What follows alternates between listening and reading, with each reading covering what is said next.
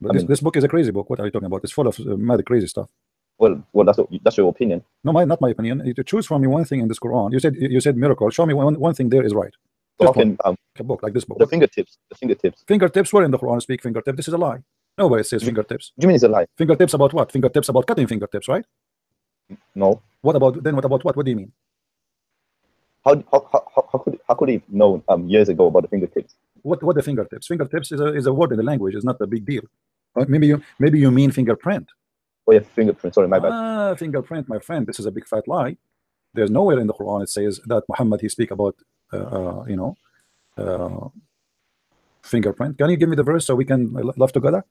Yeah, sure. Give me a second. Go ahead.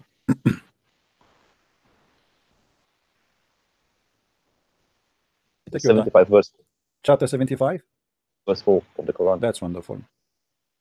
I want you to see and look with me in the screen and don't laugh. Where in here speak about fingerprints? This one doesn't say. It says nusawi bananahu, which means we put his bones together.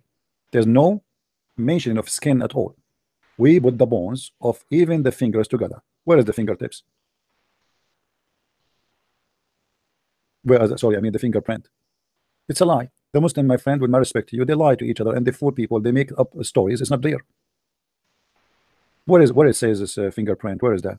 It says Bala qadirina ala an nusawi bananahu, which means yes, we are able to put the human being together, even his fingers bones, which is very small, we can put them together. There's no fingerprint, there's no skin, there's nothing. So where they add all this fingertips story to the story? It's a lie.